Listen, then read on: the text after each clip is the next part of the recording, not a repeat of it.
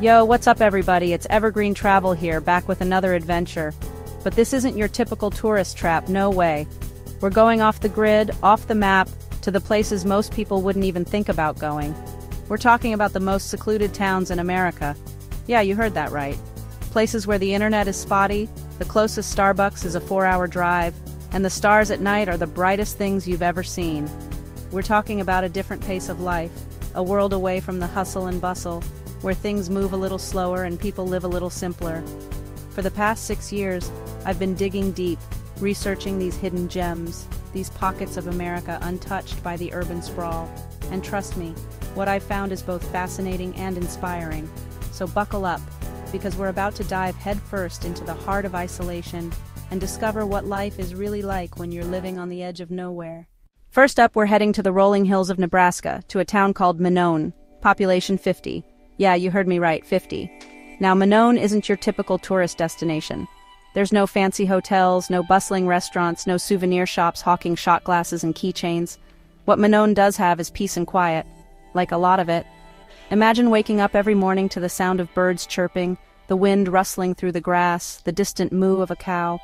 No car horns, no sirens, no jackhammers tearing up the street. Just pure, unadulterated silence. It's the kind of quiet that city folks only dream about, the kind that allows you to hear your own thoughts for once. And the night sky? Forget about it. With zero light pollution, the stars explode across the sky like a million diamonds scattered on black velvet. You can actually see the Milky Way stretching from horizon to horizon, a sight most people have never witnessed in their lives. It's enough to make you feel small, insignificant even, but in a good way, like you're a part of something much bigger than yourself. But Menone isn't just about peace and quiet, it's about community. With only 50 people in town, everyone knows everyone. They look out for each other, support each other, and celebrate each other's successes. It's the kind of tight-knit community that's becoming increasingly rare in today's world, a place where people still wave at strangers and leave their doors unlocked at night. Life in Menone is simple, yes, but it's also rich in ways that most of us can only imagine. It's a place where time seems to move a little slower, where people appreciate the simple things in life, and where the sense of community is as vast as the open sky above. I remember the first time I rolled into Menone. It was late afternoon, the sun was setting, casting long shadows across the empty main street. I parked my car, got out, and just stood there for a minute, taking it all in. The silence was almost deafening, but in a good way. It was like the town was holding its breath, waiting for me to make the first move. I walked into the only store in town, a combination gas station, grocery store, and diner. The owner, a woman named Betty, greeted me with a warm smile and a, "Well, hello there, stranger. What brings you to Menone?" We talked for a while about the town, about life, about the weather. She told me about growing up in Menone, about raising her kids there, about how much the town had changed over the years, and how much it had stayed the same. As I left the store, Betty called out, "You come back now, you hear? Menone's always happy to welcome new faces." And as I drove away, I couldn't help but think that she was right. There was something special about Menone, something that stayed with you long after you left. Maybe it was the peace and quiet, the vastness of the sky, the friendliness of the people, or maybe it was something more, something harder to define. Whatever it was, I knew that I would never forget my time in Menone, Nebraska. It was a reminder that sometimes the best things in life are found in the most unexpected places. As I walked through the fields during golden hour, the sun casting a warm glow over everything, I felt a sense of tranquility wash over me. Sitting by a small pond, I watched the water ripple gently, reflecting the sky above. It was a moment of pure serenity. I met a local farmer named John, who was working in his field. He shared stories of the land, of the seasons, and the rhythm of life in Menone. At the farmer's market, I saw the community come together, sharing fresh produce, homemade goods, and laughter. Children played freely, their laughter echoing through the open spaces, a reminder of a simpler, carefree childhood. A local craftsman showed me his handmade goods, each piece telling a story of tradition and skill passed down through generations. As the day came to an end, the sunset over the fields was a sight to behold, painting the sky in hues of orange and pink. That night, the community gathered around a bonfire, sharing stories and songs under the star-filled sky. Looking up at the stars, I felt a deep connection to the universe, a sense of belonging that transcended the small town of Menone. My time in Menone was more than just a visit. It was an experience that touched my soul, a reminder of the beauty and simplicity of life. As I drove away the next morning, the town bathed in the soft light of dawn. I knew that Menone had left an indelible mark on my heart. Menone, with its vast open fields and endless possibilities, had shown me that sometimes the most profound experiences come from the quietest places. And as I smiled, feeling content and at peace, I realized that Menone had given me a gift, the gift of silence, of community, and of a deeper connection to the world around me. It was a hidden gem, a surprising beauty in the countryside, and a place that I would carry with me, always. Next, we're traveling to the high desert of Utah to a town called Hanksville, population 219. This tiny town is nestled in one of the most remote and rugged parts of the state, a place where the vastness of the desert seems to stretch on forever. Now, Hanksville is a different breed of secluded. It's not just off the beaten path, it's in a world of its own, far removed from the hustle and bustle of city life.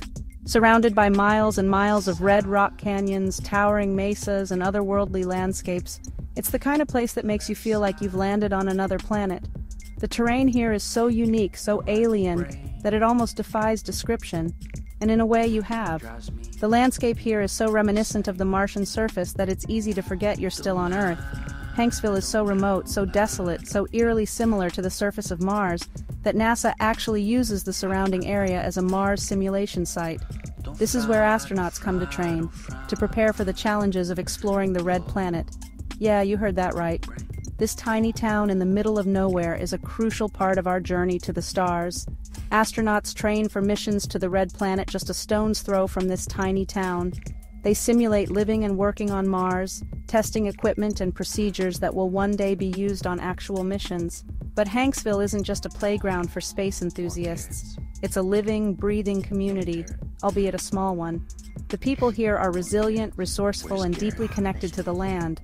It's a living, breathing community, albeit a small one. The residents of Hanksville have carved out a life in this harsh environment, finding ways to thrive where others might struggle. People live here year-round, braving the harsh desert conditions, the scorching summers, and the frigid winters.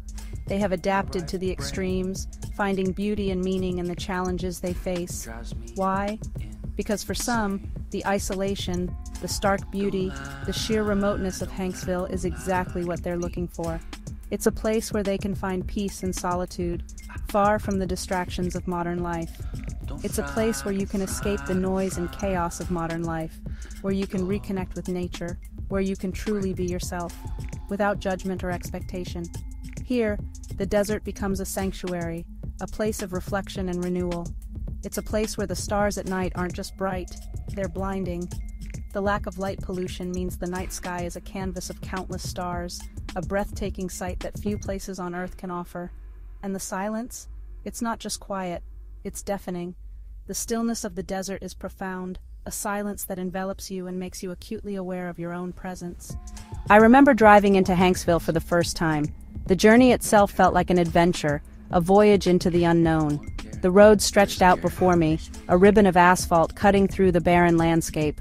It was a stark reminder of just how remote this place is. The sun beat down on my car, the air shimmered with heat, and the only sound was the low hum of my engine. It was a surreal experience, like driving through a dream. I felt like I was driving to the edge of the world. The vast emptiness around me was both intimidating and exhilarating.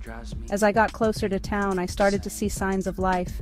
It was a welcome sight after miles of desolation. A gas station, a motel, a few houses scattered along the roadside. These were the first hints of civilization, small but significant. And then, finally, Hanksville itself. It wasn't much to look at, just a handful of buildings clustered around a dusty intersection. But it had a charm all its own. It wasn't much to look at, just a handful of buildings clustered around a dusty intersection. Yet, there was something about the place, a certain energy, a certain vibe that drew me in. But there was something about the place, a certain energy, a certain vibe that drew me in. It was as if the town itself had a story to tell, a story that I was eager to hear. I spent the next few days exploring Hanksville and the surrounding area. Each day brought new discoveries, new adventures, I hiked through slot canyons, climbed to the top of mesas, and marveled at the night sky. The natural beauty of the area was overwhelming, a constant reminder of the power and majesty of the desert. I talked to the locals, heard their stories, and learned about their lives in this remote corner of the world. Their resilience and determination were inspiring, a testament to the human spirit.